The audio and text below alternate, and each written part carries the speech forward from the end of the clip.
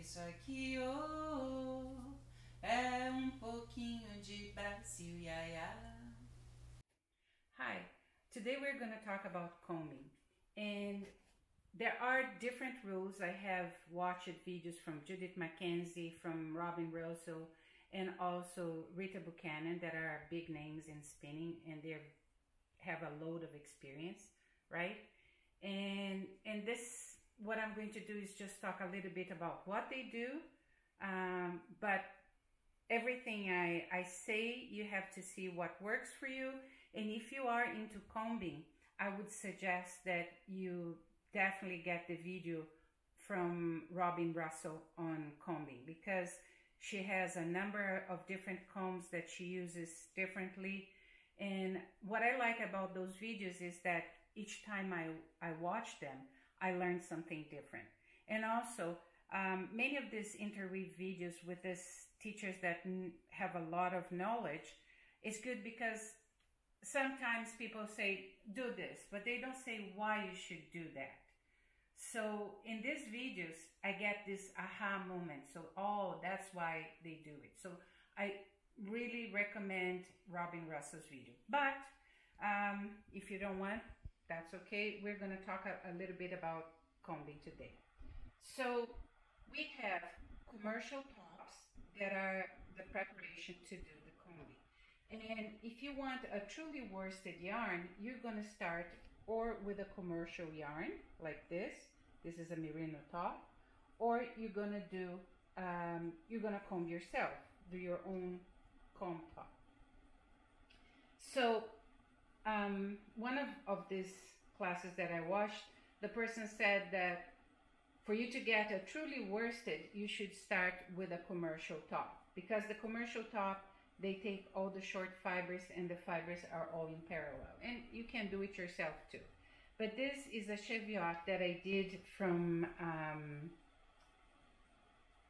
a wool top, and I think it's beautiful. And I think one of the reasons why it's beautiful, it is the preparation that it had so that I could spin it. And it turned out really, really nice. It's a 3-ply, and I have a project in mind for it. Okay, so this is also spun worsted, but Navajo plied like the other ones here. And what I wanted to show you is that I dyed this in the crock pot, okay? And this is the kind of yarn that I got by doing Navajo ply or cable plying. Okay, so you get this from this. That will look different when you knit too, but it's kind of a nice yarn. So we're gonna spin some of this too to see how we can get the best color in it. And each teacher has a different take on it. So I'm going to talk a little bit about their different takes on combing. Okay? So starting with Judith Mackenzie, when she's going to comb, what she does, she has white handkerchiefs. Unfortunately, I don't have white. I just have the red. And I just wanted to do a test. So what she does, she puts the fiber, okay? And for her, when she's doing some combing, what she wants to separate, she washes them in the handkerchief, and what she does is she looks for the same staple and similar crimps on the fiber, okay? And I tried this, and it's pretty good, because when you wash, you keep the locks in the formation, and then it's easier for you to use. So this is her take on it. Buchanan seems to comb everything before she even uses it to card it. So it's a different take. I talked to my friend Rosalind, and the way she washes her fleeces is she gets them in a laundry cleaning thing, lingerie cleaning. And you see I put the fiber there, and she does the same. She puts it like this, tie both sides and wash it. Yesterday I washed some of this beautiful, wonderful, delicious cornmeal fleece that she gave me. But because I wanted to be sure, I washed it like this, standing, and I used the scour power this time, the first time I used. I'm still drying the first batch. I want to see how it's going to work before I do the next one. But what it does, and I could see, is it keeps the lock formation. So I am going to comb this fiber. It's too beautiful. So I'm going to comb it, right? Okay. So we're gonna go into the combing first, and then we are going to spin a little. So going with I did this for this video. So Judith Mackenzie, she does her carding for, normally she uses for long wool. She doesn't do combing for short wool, as I understood. And you put the butt first, and you can put it there. And when you are a beginner in combing, the less you put, the better it is. So one thing that I thought was very interesting in Robin Russell's video is that she explained why you put the butt first. There are two reasons. First reason is that if you're doing a long wool, long wools have a lot of luster, right? And the luster that they have will show better if you comb it the butt first in your fiber. When you buy a commercial top like this, when you're getting a comb, if you do this, you're gonna notice that one side is nicer than the other. This side is nicer. And the reason is because of the scales, the orientation of the scales. And this is what you get if you are combing and if you start everything from put the butt first, right? So I did all the butt here. I put it out, okay? And normally I would comb it in the stationary thing, but again, Robin Russell was teaching how to do it, and I really like it. She says to do it standing, and you're gonna see what's best for you, of course. And what you do is you get to the tip and you pull, and you get and you pull, and you get and you pull.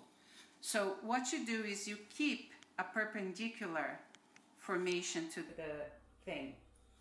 Oh, and then the other important thing that I didn't do here is, you see how much static you have here?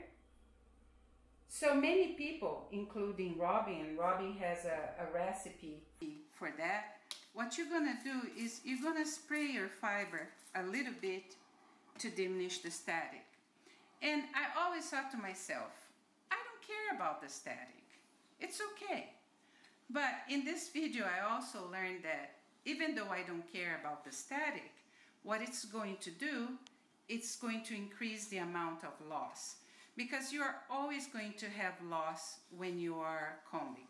So once you took most of the fiber that way, what you can do is put it down, upside down, and then go on taking the fiber, right? And never facing you so that you don't get hurt. In the Middle Ages, they used the combs as torture instruments, and we know why. So I'm going to take this off. I'll put this here. what she does is then she just comes and put it back in the stationery. I normally prefer to just change my hands, but for purposes of this video, I'm gonna try to do it like that. Another interesting thing that she said is that you see how this is not loose enough? She says that when you see that it's not loose enough, go there and take it back and put it there and then go back to work on the second pass of your cardigan.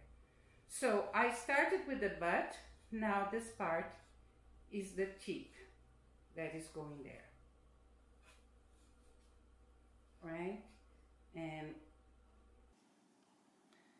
And what I'm going to do, just to be in the safe side, I'm going to put this one as the stationery, and I'm going to get this. Rita Buchanan said that it's always good to do at least 3 passes. I'm going to take this off. Oops. And what you can do, like, I normally don't like to use much, but this is a long fiber. So I can easily, this is border elaster, so I can just cut it off, the part that is bad, and use. So I'm going to go for my 3rd and last pass. Just so.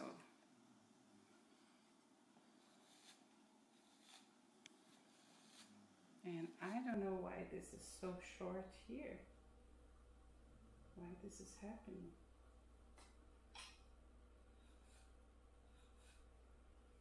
Okay, so as you saw, it didn't work very well. And the reason I think it didn't work is because I was combing and the fiber folded on itself, and that damaged my work. Normally, I work with fibers that have a smaller staple than this long fiber, but that's a good example. And Robin talks about it. So I got a little bit more, and I put it on the comb, just a little bit spray in there, and I put less this time just to make it easier, right? And Robin says you do this and you extend, you go further away from what you're doing, and then when you took most of this side, you go to the other side and you do it, and there's nothing more coming. So this is better because it's less fiber. So the best for me is really to change hands and have the stationery always where the fiber is. So let's do this time. Learn with my mistakes. So I'm passing here. So first I have much less fiber. You should listen to Robin. And second, I'm using the stable there. And I'm still a little bit afraid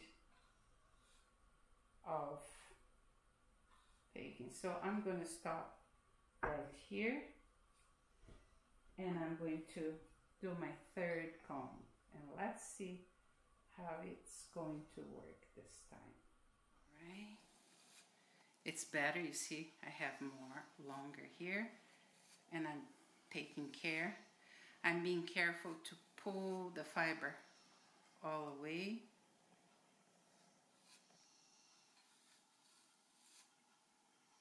And I'm trying to get as much as possible out of here, and just for the sake today, this is good enough. So the 3 teachers are they all say that we should use a concave disc to take the fiber, and this is going to make a more smooth top. So when I got my comb, I got one of these, but it broke. So I got some in the supermarket, and I asked my husband to make a hole, but he didn't do it yet. One other teacher that talks about different breeds, mostly English breeds, she says she uses the gauge, the knitting gauge, as a diz. And I liked it because I always have a knitting gauge with me, always. So the other thing that Robin says is that you should always sit to pull the fiber if you are pulling with your hands. But I always do this from here. If it's a stationary, it's okay, you can stand, but not. If not, if you're just pulling with your hands, you should be sitting to pull. I really recommend her video. It's great. I really liked it. I learned a lot with her. You're going to choose the size of the hole that you want, depending on how thick you want the yarn. If you want the thinner the yarn, the smaller the hole. And you're going to get a yarn that is thinner than this, of course. The other thing you should do is before you start, you should just put this, fluff up this, and that will make it easier for you to diz the fiber out. And I'm going to pull just with a regular number 4 here. So because I don't have a concave one, I'm going to use this one for this. One thing Robin says is that it's amazing. The video is really good. One thing she says is that you should not pull it too close, and you should always pull the staple of your fiber. And the other thing is you pull down just to be sure the fiber is not going to get there. In one section of her video, she talks about blending with the comb. And she says that when you're blending, it's very important to use fibers that are the same staple. I saw a YouTube video where the person was combing different fibers with different staples, and what she did is she just put it closer to the bottom, right? Another thing that I thought was interesting on her video is that she mentioned that you could use the comb to separate fiber that have 2 different coats. So if you want to take the hair out of an Icelandic, you can use the comb to take the hair out, because the hair is longer, it's the first thing you can pull it out. So this is my very frail top, but to spin it, it's going to be good. It's going to be really good. So what I wanted to talk about too is that I just used a little bit of water to diminish the amount of static, okay? But some people, they do a mix, and Robin Russell has this mix recipe in her video with oil. I don't like to put oil in anything, and if you do, because it's your take, it's your fiber, it's your yarn, just remember that, like she does, she combs one day and then she spins the next day. Because if you comb one day and gets it back in 2 weeks, it's going to be a very greasy yarn. So, you know, you better check. The other thing, like, so this is the top I made into a bird's nest, and it's ready to spin. Whatever waste that you have, you can sometimes use it for comb. Like, because this is a long fleece, I would just cut these little parts off and I would put it on the carder and then do. Or you can also use it for needle felting or whatever you want, okay? Normally, what I do is when I get a fiber that is like this, and this fiber was very dirty, it's the one that I dyed before. So I use the hand combs just to prepare it, and I got this fluffy thing here that is clean, it has no debris. And what I'm going to do is I'm going to put this through the carder. So that's another use of the comber. So if you want to prepare your fiber, take off all the dirt that was there. And this is a fiber that my friend Chris gave me. We were talking and she thinks it was a baby Lincoln. So a lamb. So this is another use for that. So this is the part that I showed you. I hope you learned a little bit or you got something out of it. But I'm going to now spin some stuff worsted for you. Let me just take this out of here. And we're going to start with spinning. I think it's very interesting that there are some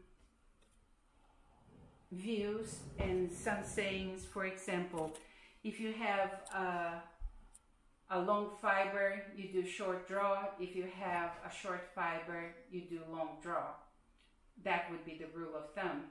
But there are exceptions, and you have to see the yarn that you want and how you want it done. But what I wanted to show you today is, let me put always put your comb away, protect it because they are very sharp.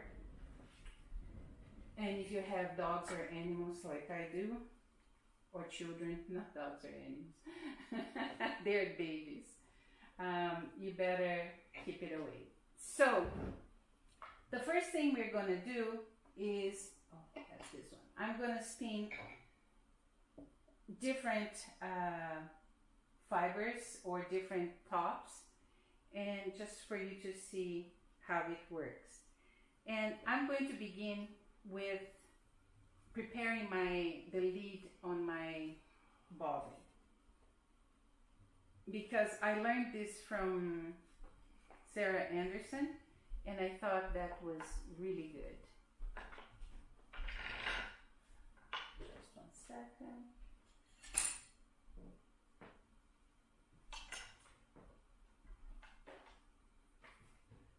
So when you're spinning worsted, it gives you a very dense yarn. That means a very heavy yarn. So because it's dense, the tendons, and I did this, I got some fiber and I wanted to test my capacity of doing a draw that was homogeneous for a thick draw. And the yarn turned out very, very heavy. And I have the same fiber. It was a blue face laster that I was working with for the first time. And I did a thin yarn. So when you're doing worsted, you can do a thick yarn, but in general, you're trying to do a thin yarn. When you're trying to do a thin yarn, it's better to start with a lace bobbin like this that is thicker and smaller than a regular bobbin, okay? If you do not have a bobbin, a lace bobbin yarn, I love them. Those are the ones that I use more. What you can do is you can buy this pipe insulation and you can put around. This is for a Brazilian spinning wheel that has a very strong draft. It pulls in like crazy. So I'm trying to figure out ways to diminish the intake of the fiber so that I can spin it, because I do like the size of the bobbins and I like the spinning wheel. So that's what I started spinning with many, many years ago. So in this case, I'm going to do with this one because I'm saving my lace bobbins for another blend that I'm working on. So for showing today, I'm going to use this one. First thing is how to put the lead on your bobbin. So all you do is you put it like this. But if you do it like this, when you start spinning, this is going to move and you're not going to be able to spin. It's not going to do the intake. So what you do, you pass it once more through and you pull it And now it is firm, so you can spin. So this is from Sarah Anderson's video on blocks of spinning or spinning blocks. And the other thing that she mentions there, she doesn't like to have a knot at the end or a curve. And I think it's a great idea, mainly when you're plying, because when you're plying and you get at the end of the ply, this comes out very naturally out of the fiber. Most people, I know because I was selling on the OHS, Ontario Hand Spinner Seminar, some fiber, they like tops that are with this thickness, right? But I also have some sleevers, and yesterday I was spinning with them and I felt, oh my gosh, this is so relaxing and it goes so easy. So I'm going to spin both because I want to show different characteristics for you, or different ways. So when you are starting, you just put the fiber there and you just let it roll in the beginning.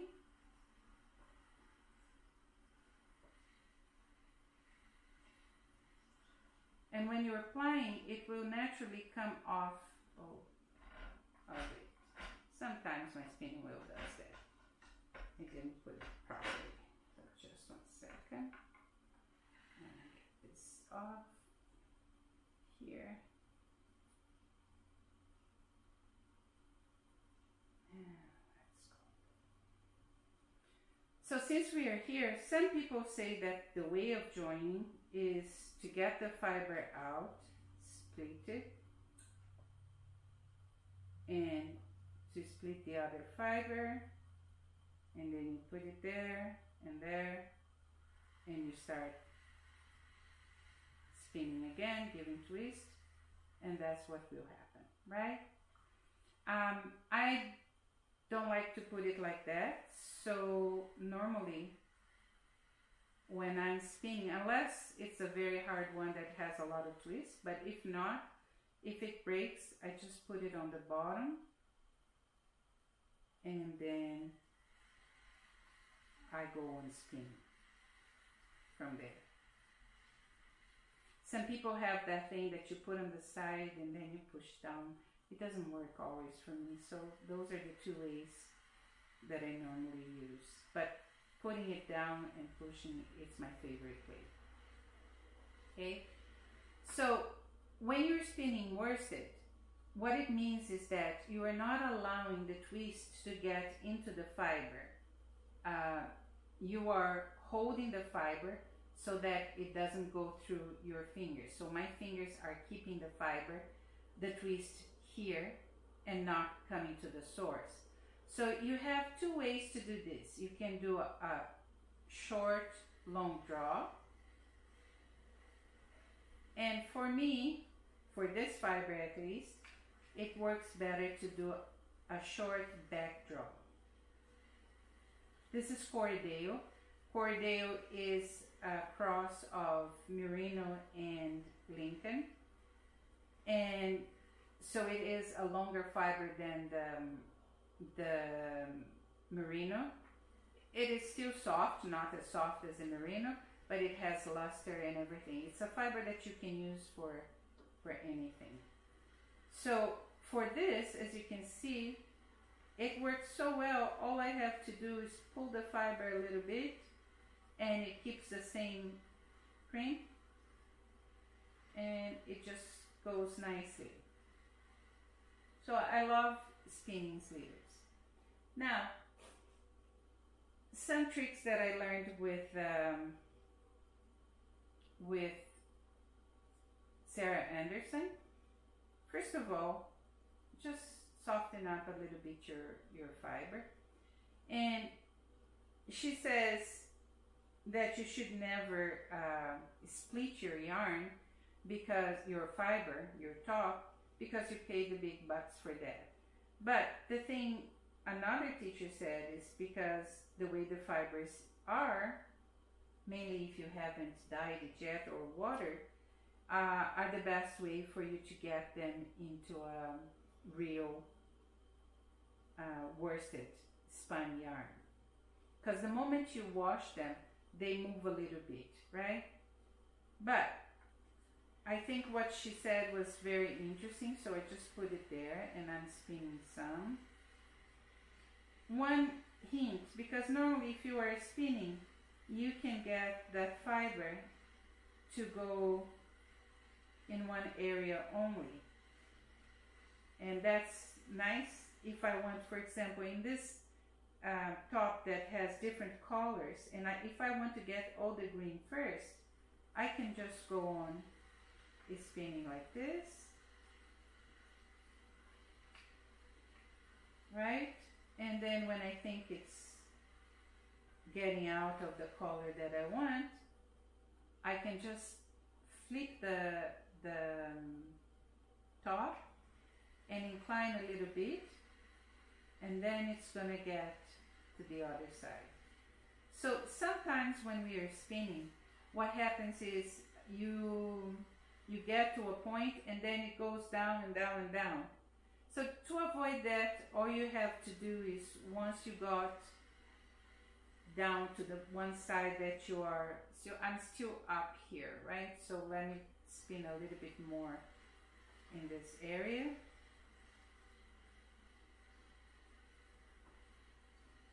Just a little bit more.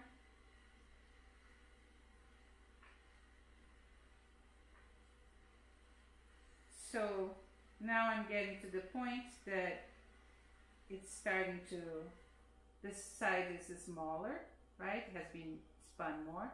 So I just flip my yarn and I inclined it a little bit, and naturally when I'm spinning, it's going to pick up the thing. So with this fiber that is a little bit thicker, I prefer to do a short front draw. So if you notice, I am pulling with my fingers the fiber from the fiber source. So this is a short front draw.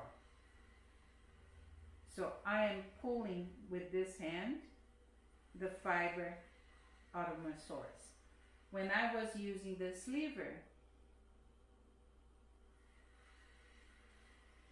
my tendency is to just pull it a little bit and it just gets nicely.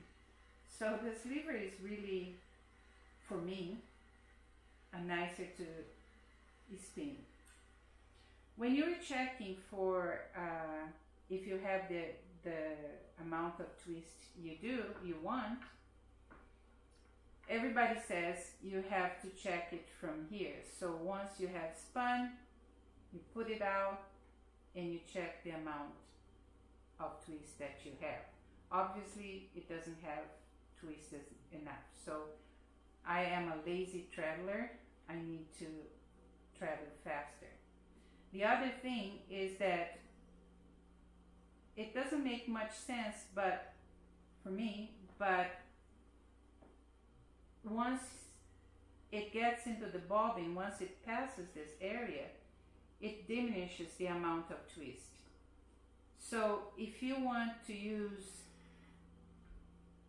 check the twist in front, you can, but you have to have in mind that that's going to be less twist than you had. So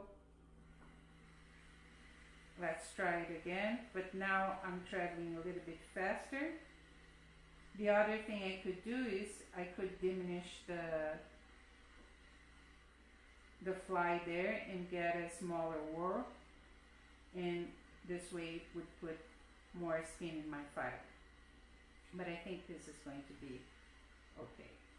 I see that most people, what they have is they put too much twist in the yarn. That was not my case. I have always put too little twist in the yarn.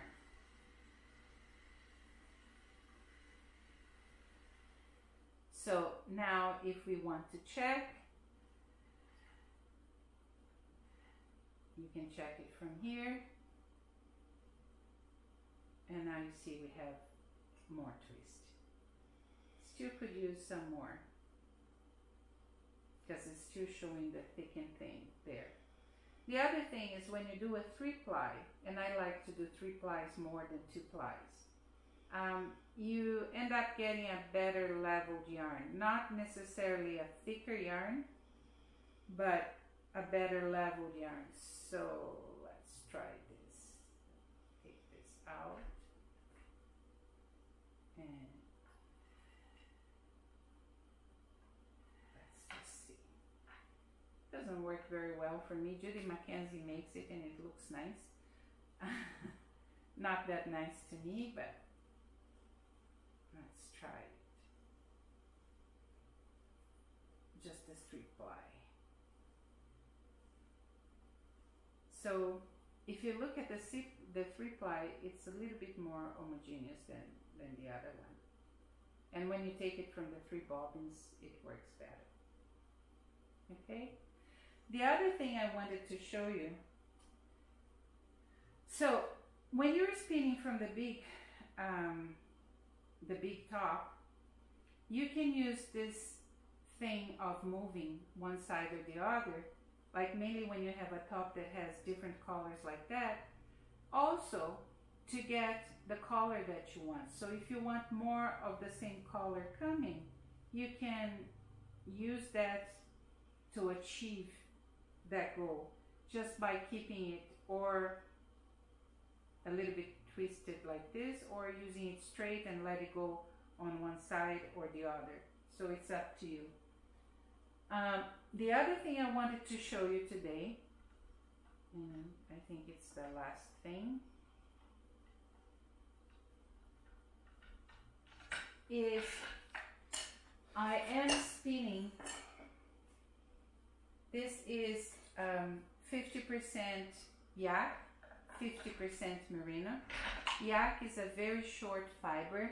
It's a luxury fiber, and it will have a haze. So if you go with the regular rule that says that short fibers you spin with a long draw and long fibers you spin with a short draw, you would use a long draw to spin this. But I had a class on the Ontario Hand Spinner Seminar beginning of June, and I had cashmere spinning, and we did some tests of spinning cashmere, that is a very short fiber too, with long draw, and also with a short draw with smoothing the yarn, or a short draw not allowing the twist to come in. So normally I don't use an apron, but because this fiber is short, it goes everywhere, just like cashmere. So I do use the apron to keep the fibers more or less here. The other thing that I did is, instead of getting everything out of the bag, I get a little bit, and that's what I'm going to spin. Because I started as I normally do, just pulling it, and it was fiber going everywhere, and that's not the goal. The other thing is, I want to be sure I'm going to put a lot of twist, because this is a very small fiber. If you look at the staple, the big one is the merino, but you still have short ones. I don't think you can see. Let me see. The big one is the merino, but the yak is very small, very narrow. So, and the other thing, my spinning wheel has been used so long and so much that I ate the wood there a little bit. And what it makes is, it makes the thing comes down. But instead of fixing it by attaching more, my husband put a piece of leather there to make it hold, because it ate the wood there. Because I really like to spin, and I spin a lot. So instead of fixing it, I decided not to, because if I put it a little bit lower, I marked the area that is good for certain fibers, it spins more and it gives more twist. So even though Sarah Anderson said that we should not get a top and separate it, for me, for this fiber, I think it works better if I separate in very thin layers.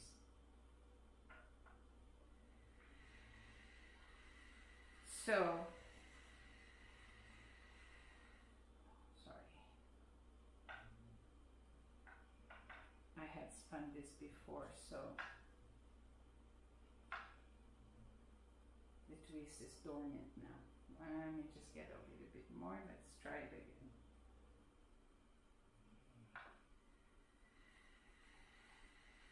So as you see, I just put it underneath and I just let it go. And I'm going to do a 3-ply for this. And so the 3-ply is going to keep it homogeneous. Like, this is a harder fiber to spin. Like, I'm more careful. It was much more relaxing to spin the Corriedale Silver.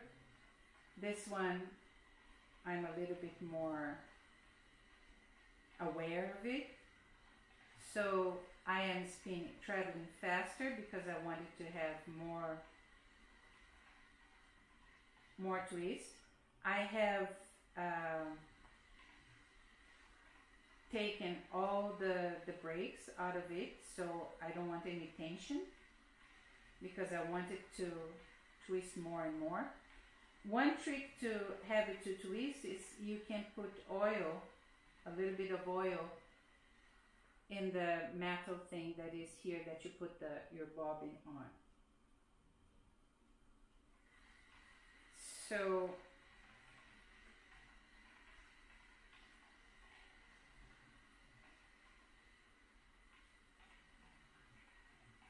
as I said, you have to see what works for you.